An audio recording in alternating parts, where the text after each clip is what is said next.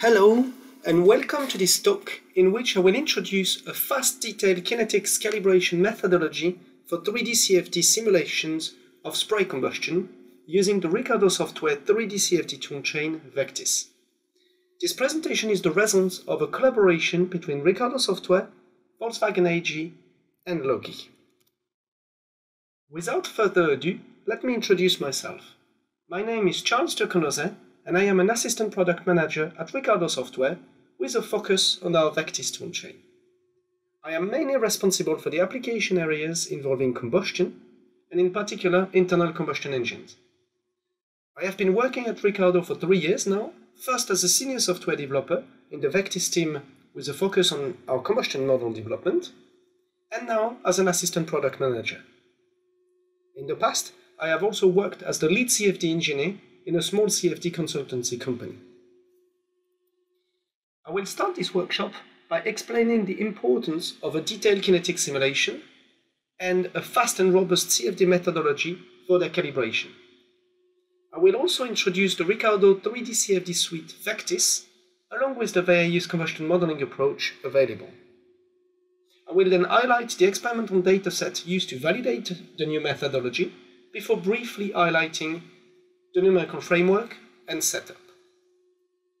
Results obtained with this new methodology will then be presented and some concluding remarks outlined. If you are watching this recording offline, please email your questions to rs_support@ricardo.com.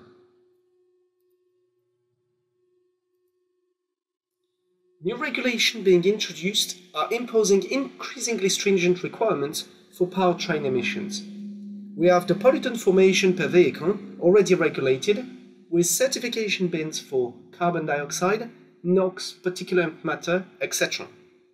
We also see the introduction of fleet averaged emission and the regulation of new species such as formaldehyde and ammonia, both being products of incomplete combustion. From these regulatory changes arises the need for further improvements of the combustion process, with various avenues being currently explored, such as lean low temperature combustion, high rates of EGR, higher pressure, etc. Thus, there is a need for predictive toolchain able to simulate the complex phenomena involved in combustion. This highlights both the increasing role of CFD in new combustion system development, to reduce cost and time to market, but also its role as an essential enabler of the virtual product development process, where robust, accurate CFD tools with feasible computational requirements are needed. When tackling the emission problems, an additional challenge arises in the form of chemistry modeling. Indeed, the accurate simulation of unburned hydrocarbon, NOx, PM, incomplete combustion products requires the explicit simulation of the various chemical pathways leading to their formation, which in turn requires detailed kinetic simulations tracking individual species and their reaction. One of the most popular approaches for such detailed kinetics modeling, thanks to its simplicity, is the Well-stirred Reactor approach, which neglects the unresolved fluctuations of the thermochemical state. However, it raises questions regarding its computational cost and calibration. This approach can be used within the 3 frameworks usually available that are direct numerical simulation, large AD simulation, and Reynolds average Navier-Stokes. Using DNS remains out of reach due to its computational cost. Large AD simulations are more affordable, but in practice have a limited applicability in a design context due to the very high computational cost. The RANS approach still constitutes the industry workhorse thanks to its tractable runtime that allows design space exploration and still yields accurate predictions when appropriate submodels are used. This comes, however, at the cost of an increased sensitivity to the calibration parameter. The detailed kinetics capability has been part of the VECTIS toolchain since December 2020 with the 2020.4 release. with the introduction of the Ricardo Direct Detail Kinetics, or R2DK framework, built around the Loki backend for the on-the-fly chemistry computation. In this talk, the RANS R2DK framework implemented in VECTIS is evaluated in an industrially relevant application, looking at the engine combustion network spray A and the various operating conditions. This talk aims at illustrating the calibration process for detailed kinetics and demonstrate the proposed methodology accuracy on coarse or industrial grade computational grids. VECTIS 3D CFD toolchain is a market leader detailed CFD toolchain used on a wide variety of applications such as propulsion and thermal management. It includes Ricardo's expertise on powertrain design and is built around the unstructured finite volume solver VSolve, which features key capabilities for IC applications, such as accurate performance and emission analysis, combustion modeling that is both regime and fuel composition agnostic, and it also supports all types of meshes and motions thanks to its arbitrary dynamic mesh cut cell method. In VECTIS, 3 combustion frameworks are available with, by increasing order of cost, complexity, and accuracy, the Ricardo 3-zone flamelet, relying on a reduced tabulated chemistry, the combustion progress variable or CPV framework, relying on tabulated detailed kinetics, and the R2DK, Ricardo Direct Detail Kinetics, that uses on-the-fly detailed chemistry calculations. The experimental dataset used in this presentation comes from the Engine Combustion Network, or ECN, set of spray flames. In particular, we're looking here at the spray A, which is a diesel flame fueled with N-dodecane. It features a very comprehensive experimental dataset with measurements of the non-reacting variables such as near-field atomization and inert mixing, but also features a large amount of data for reacting conditions with flame stabilization height and ignition delay measurements, amongst others. There is also a large parameter sweep in terms of ambient pressure, temperature, and oxygen content in the combustion chambers, but also in terms of injection pressure. The geometry of the experimental setup is fairly simple, with a cubic-shaped, optically accessible constant volume combustion chamber with almost 10 centimeters of side that is fueled by a Bosch common rail injector with a single hole nozzle. The mixture is initially at rest, and the operating conditions within the chamber in terms of composition pressure and temperature are controlled by a premix pre-burn of a mixture of hydrogen and acetylene. The injection parameters for the set of experiments that we're looking at are as follows. A liquid N-dodecane is injected at 363 Kelvin with a 1500 bar rail pressure.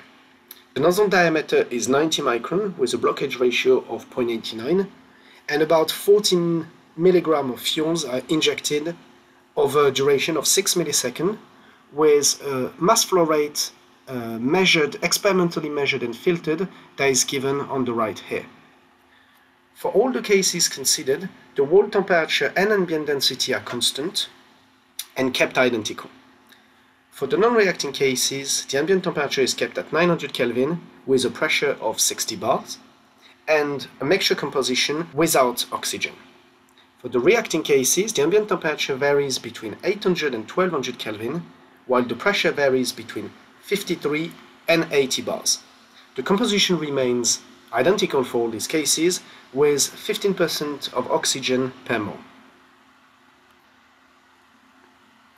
Within the Ricardo Direct Detail Kinetics framework, the Favre average Navier-Stokes equations are solved in terms of mass, momentum, energy, and one equation per species tracked. The turbulent quantities are closed using the classical RANS models, and within the species transport equation and energy, the production rate and heat release are computed by the Loki chemical backend using the Well-stirred Reactor approach. Each cell is considered as a 0D constant pressure reactor, where the main assumption is that mixing occurs faster than chemistry, and so the strong turbulence chemistry interaction is neglected. This means that the reactions happen at the cell mean conditions in terms of composition, pressure, and temperature. The logichemical backend uses an efficient internal substepping algorithm to integrate the solution in time. This algorithm is based on a STIFOD solver that uses a predictor-corrector formulation and is heavily parallelized for high-performance computing architectures. In detailed kinetics simulations, there is no natural calibration parameters, since the reaction rate and heat release are fully determined by the chemical mechanism. However, as we have seen previously, within the RANS framework, calibration is necessary to be able to use direct kinetics on practical grids where the flame front is not fully resolved. The approach taken in VECTIS is to modify globally the Arrhenius pre-exponential constant with a reaction rate scaling that is applied for all cells and all reaction and allows to account globally for the unresolved scales. Let's move on to the case setup. The liquid phase is modeled using the VECTIS state-of-the-art Lagrangian Eulerian spray, where face-to-face tracking is used for the parcel motion and Canal functions are used for the gas parcel exchange. The primary breakup is modeled using the blob injection method, similarly to what has been done in the literature for this particular case, while the cone angle is modeled using the Wright-Bracco correlation. The secondary breakup is modeled using the Kelvin-Helmholtz-Rayleigh-Taylor model with Levitch correlation for the breakup length. Additional models accounting for the drag and evaporations of the droplets are also used. The turbulence is modeled within the RANS framework using the K-epsilon model. The Eulerian phase is modeled using VSolve, which is a pressure-based finite volume transient solver that employs a simple like procedure for the pressure-velocity coupling. The equations are discretized using second-order min-mode scheme, except for density that uses a first-order upwind. The time is matched using a first-order Euler time stepping with constant time step size of 0.5 microseconds for a total simulation times of 4 milliseconds, which is the time at which the jet started to impinge on the opposite wall. Two computational grids are used, with grid size typically used in IC applications, which means about half a millimeter. The grid M02, which is the coarse grid, uses a baseline cell size of 2.4 mm and two conical refinements aligned with the injector for a minimum cell size of 0.6 mm and about 370,000 cells.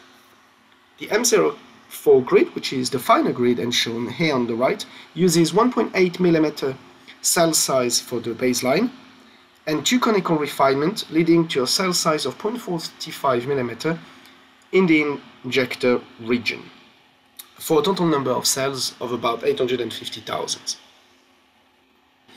In terms of chemistry modeling, there is a choice between detailed and reduced chemical mechanism. The detailed chemical mechanisms features usually hundreds of species and thousands of reactions, since the endodecane is quite a large hydrocarbon. Therefore, they're not particularly well suited for design space exploration calculations. Instead, we are using here three reduced mechanisms, where the Yao mechanism has 54 species and 270 reactions, the Kai mechanism has 57 species and about 200 reactions, and the Luo mechanism, which is somewhat larger, uses 105 species and 420 reactions. These three mechanisms are validated against recent experimental data for autoignition delay time at both 40 and 60 bar for stoichiometric and rich mixtures. This comparison shows that all the mechanisms predict fairly well the available experimental measurements and correctly capture the negative temperature coefficient at intermediate temperature values. What differentiates them, however, is the type of autoignition obtained. The Yao mechanism features a very strong two-stage autoignition with an initial low temperature sharp rise and then a high temperature fairly sharp rise. The Luo mechanism features also a two-step autoignition with a somewhat smoother low-temperature chemistry, and the Kai mechanism is a single-stage autoignition. The calibration methodology unfolds as follows. A baseline case is selected. In this case, we're using the 900 Kelvin, 60 bar, 15% oxygen case. And at these conditions, we start by calibrating the spray models using the secondary breakup constant, and the calibration is done against the available experimental data in the form of the temporal evolution of the liquid and gaseous penetration strength. The calibration is done independently on both the coarse and fine grid. Then, combustion is calibrated against the experimental data, in this case the ignition delay time, where the reaction scaling presented earlier is the calibration parameter. The calibration is done independently on both grids and for all chemical mechanisms. Then, by changing the operating condition without changing the modeling parameters, we're trying to answer to the following question. Can design decisions be made based on the obtained results? In other words, can a detailed kinetics RANS calculation calibrated and run on fairly coarse grid yields the correct results and thus the correct design decisions? The first set of results presented here is the validation of the non-reacting results. The liquid penetration is measured by 97% of the liquid mass, while the gaseous penetration is the furthest point downstream with a mass fraction of 0.1% of endodecay. The comparison is shown here on the right for both the liquid and vapor penetration for the coarse and fine grids, and the agreement is excellent in both cases.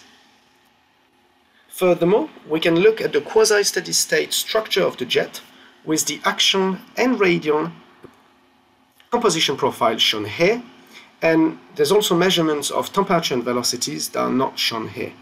We can see here that along the jet center line, the fine grid and the coarse grid predict fairly well the composition and the decay of the fuel mass fraction, and at various axial distance of 25, 35 and 50 millimeters downstream of the injector, the radial profiles obtained for the mixture compositions are in very good agreement with the experimental data. Furthermore, moving at the reacting simulations, there are two metrics of interest. The first is the ignition delay time, which is measured from the start of ignition and corresponds to the time at which the maximum rate of increase of the maximum temperature occurs.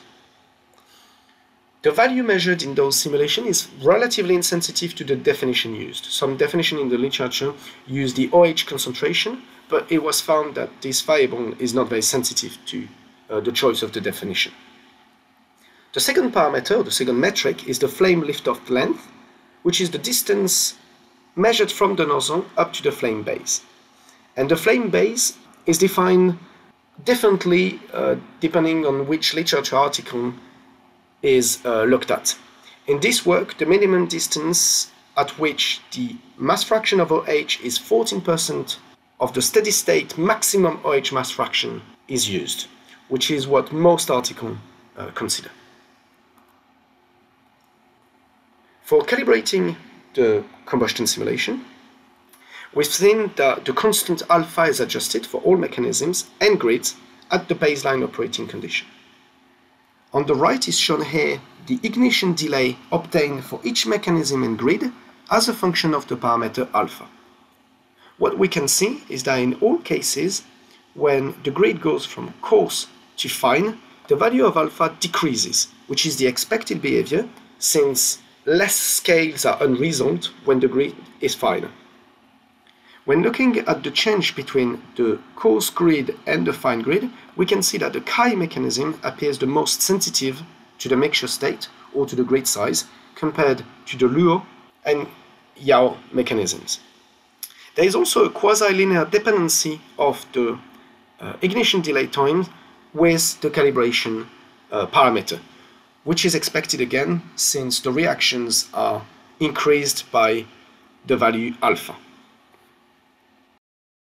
Once the calibration has been done, we can then look at the flame structure obtained by the different chemical mechanism at the baseline operating point.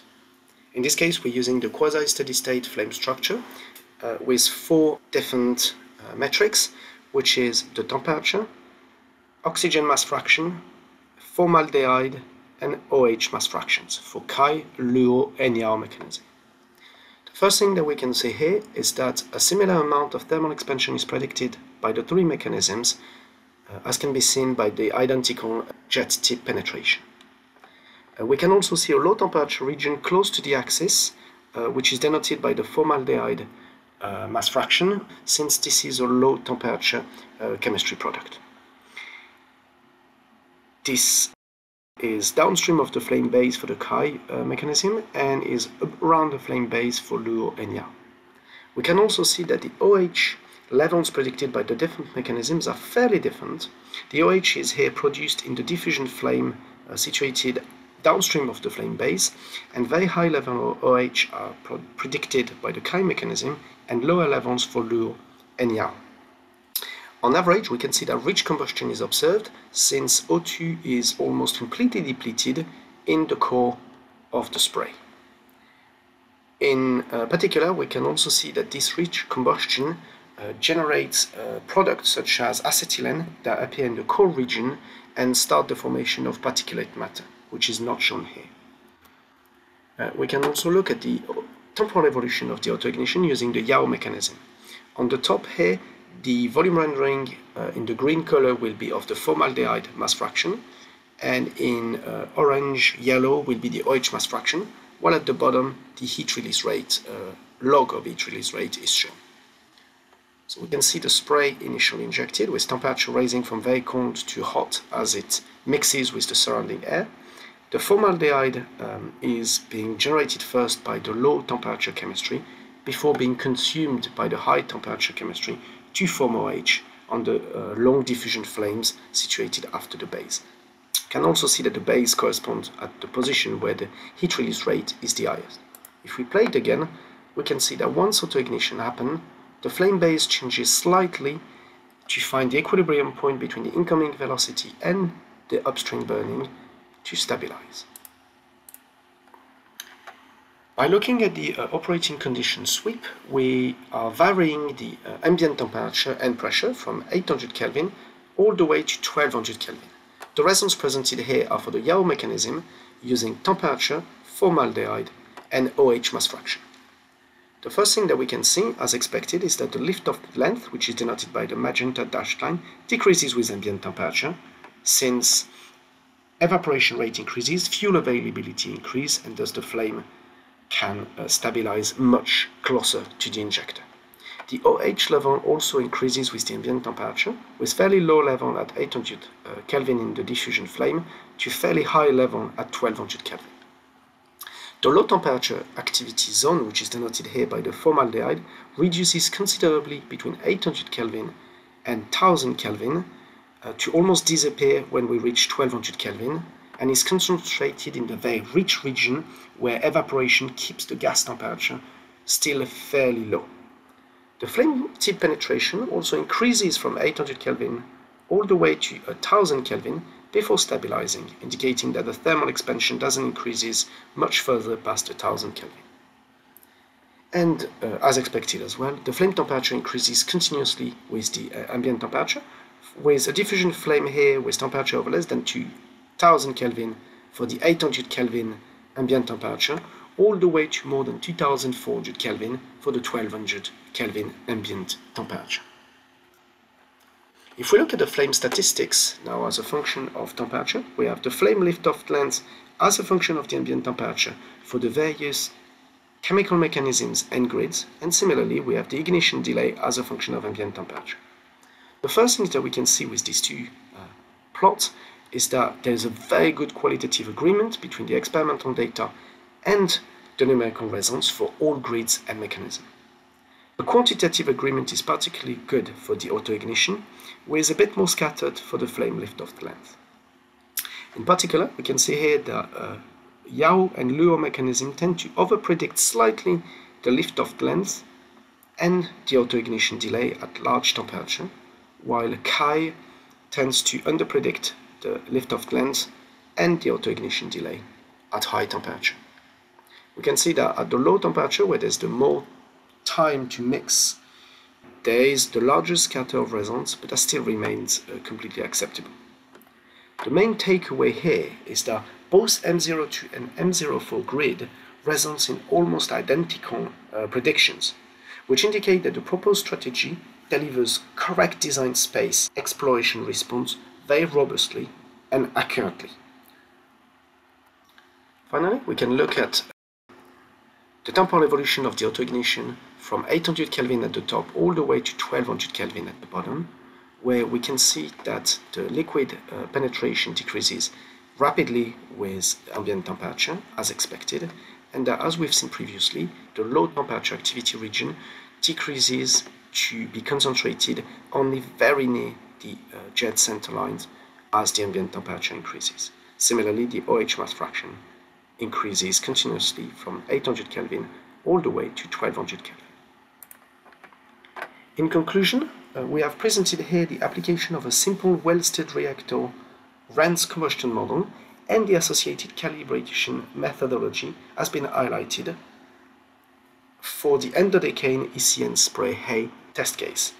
The validation of the cold spray shows a very good accuracy on both grid resolution typical of IC simulations, while the evaluation of the three mechanisms identified the yaw mechanism as giving the best accuracy for this type of simulation, but with the luo and chi mechanism also yielding a fairly accurate results.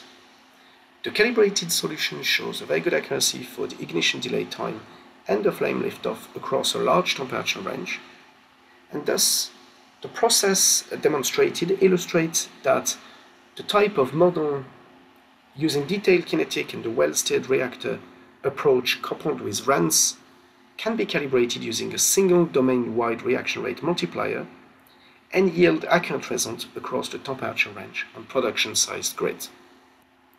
Thus, we have shown that correct design decisions can be made based on the illustrated modeling approach.